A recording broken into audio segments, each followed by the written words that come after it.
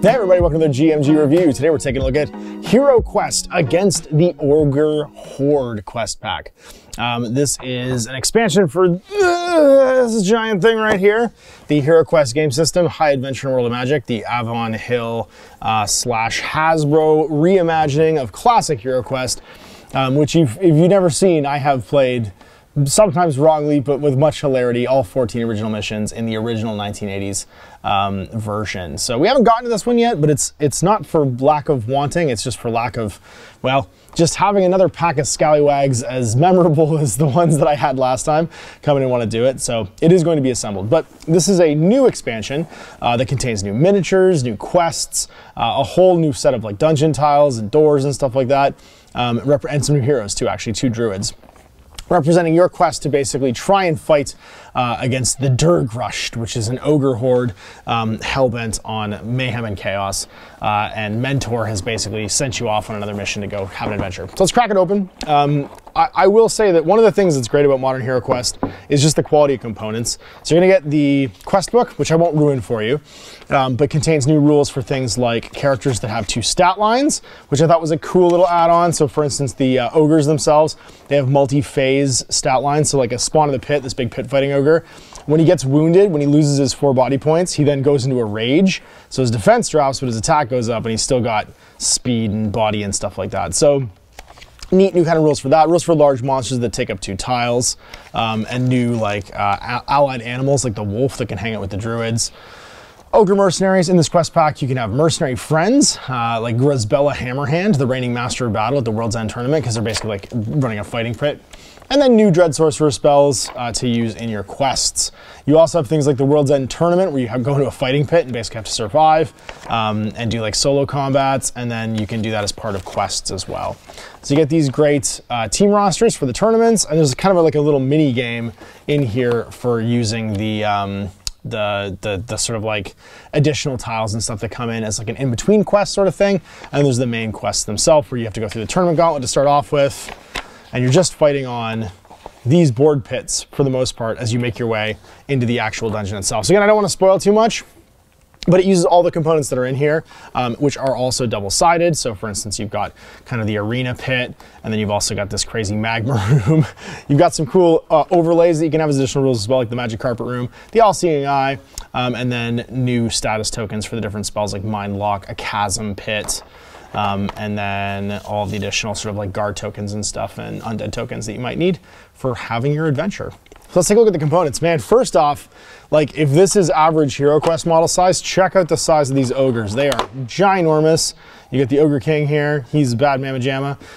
We'll pull out their stat cards just so you can get an idea of how dangerous these guys are, because it's pretty, the answer's pretty dangerous. So the Ogre Champion, Ogre Mercenary, Ogre Warriors are the new baddies, and we of course want to see him for the Ogre Lord. He's got a movement score of 4 squares. He has 6 attack dice, 6 defense dice, 10 body points, and 5 mind points. He is a horrifying bad guy.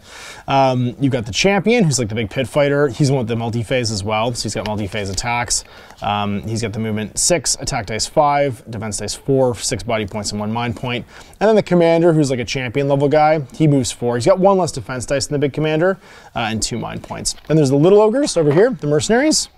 They can be used as sort of like NPCs for the ogres, and also hired on. And you got the Ogre Warriors too, which are the standard fighters, which are over here.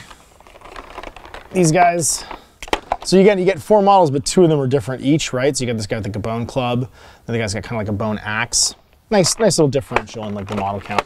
Then we have our new bad guys, and these are add-ons basically for the existing ones. So the Skeleton Warriors are in the main box set, as are Goblins. In this game, you're also going to have Skeleton Archers added in, who get 2 attack dice that can attack non-adjacent targets. But the Skeleton Archer rolls 1 attack dice against adjacent targets. So they're worse up close, but they're better at fighting far away.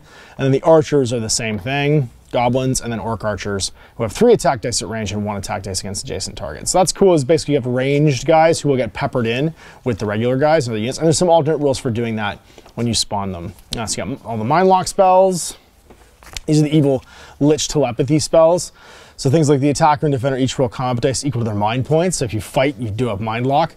For every skull scored by the attacker, the defender is frozen for 1 turn. If no skulls are scored against the defender, it has no effect. That's what the counters are for.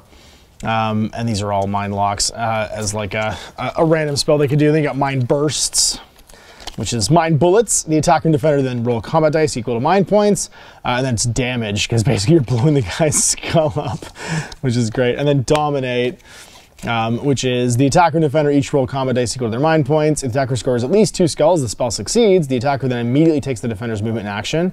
At the end of the attacker's turn, the spell ends. Basically, you take control of one of the heroes.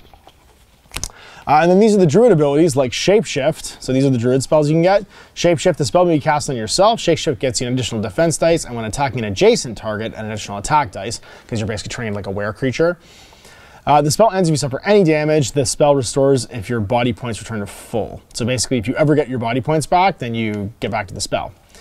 Pixie, the spell conjures a woodland pixie. He takes one of the following actions before disappearing. Restore up to 2 body points, or reveal all the traps and secret doors in any location you can see. And then finally, Life Force. The spell can be cast on anyone here, including yourself. The target immediately restores 4 lost body points, not exceeding their total. And these are our new heroes. So you get, what's cool is you get a male and female character model for every Heroquest bad guy and good guy now. I think most of them have like an alternate. For the druids in particular, you're like a halfling druid, or maybe like a, I don't know, you're little, you're kind of tiny, so they're on the next level over here, so I'll reveal them. I think they're halflings, like they're just not big. And then you get their wolf buddy who hangs out with them. So whoever they get a star wolf. So they have 2 red dice to do movement, and then their dagger's their starting weapon. But they get 6 body points and 4 mind points. They're kind of like a cross between a wizard and a elf a little bit. Like they're a little bit more, not very stabby, but you can level up and be stabby. You're the druid, a woodland guardian and potent hero. You're a powerful physical combatant when under the effect of your shapeshift spell, but can be weakened when your resources are depleted, and you can never wear metal armor. But to defend you, you get your wolf. He's your companion. He's movement 10, 3 attack dice, 2 defense points, 5 body points, and 1 mind point. And the wolf can attack diagonally because he's super like attacky. Before a hero begins a quest with fewer than 4 heroes, they can recruit an animal ally to accompany them. So this takes the place of a hero. The wolf is bonded to one hero and takes their turn immediately following the turn of the allied hero, and they can move, attack, defend, and perform, but cannot perform any other actions like using potions and open doors because they're animals. And that's pretty much it. So that's what we get in here. On top of, we get some new terrain features. So we get like a cool throne for the Ogre Lord. We get some ogre doors. These are for the fighting pit, right? So you get these big like portcullises, and they actually open, which is a really nice touch, right? So instead of having open and closed doors, these are actually full plastic doors that open and close. And then finally, we just got some little stone doors, right? Little like stone, I don't know, they just look like little menhirs, but they're just, it's nice that you get these like textured doors to finish everything off. So I'm pretty excited about this. There's a slot here for, I think, dice. Oh no, it's for the tokens, sorry. It's for when you punch the tokens. I'm excited about this because, one, I just love that these models are so huge. Like because I have the crowdfunded version of the starter set, I have some of the bigger miniatures. Like I have like the dragon and stuff like that, but these ogres are legit ginormous. Like the dragon has to fit into a single square because they hadn't really come up with these additional rules yet. I ripped this, I'm just gonna put this one right here on instead. But I like that there's like some like 2 space monsters now that they're experimenting with this. This feels like a cool expansion for the game that takes it beyond additional Heroquest by having new locations, new ways of fighting, new types of bad guys, like the multi-phase bad guys. Having never played any of the expansions for the original Heroquest, I can't super compare them, but I will say that if not having any expectations, I was surprised by how much new material was in this quest book that basically added to the core game. So I'm really, like, this is actually getting me wanting to now paint up the original core box so that I can run this and give it a go. Because I've done the core box with the old miniatures. I feel like I should probably paint the new miniatures. I just need to find 3 people that want to do this with me. Actually, sorry, 4 people that want to do this with me. Because we have this setup now where we could very easily film it right here in the studio and do like a good, I think, do it really justice. Like not necessarily the way we had it before, but do it like multicam and do it justice. So I'm pretty pumped for it. I'm hoping that the people come around that will be equally fun and ridiculous to play Heroquest with, and this feels like the right expansion to start off with. So there it is, Heroquest Against the Ogre Hoard. Definitely like more expansion than I thought we were going to get for Heroquest. and was surprised by how much new material was actually in this box. So if you have the new edition of Heroquest, I would highly recommend this as an expansion, just to give you like even if you just want the new characters, the new doors, and like the additional heroes with like the archers and stuff to mix into your, you know, your orcs and your goblins and stuff like that.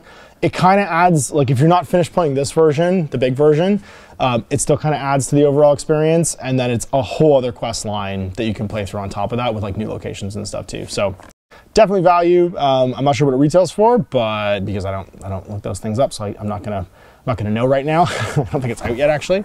But when you can get your hands on it, it definitely has everything I would be looking for an expansion. So big thanks for watching. We'll see you for more GMG reviews. Still on Ash at Board Gaming.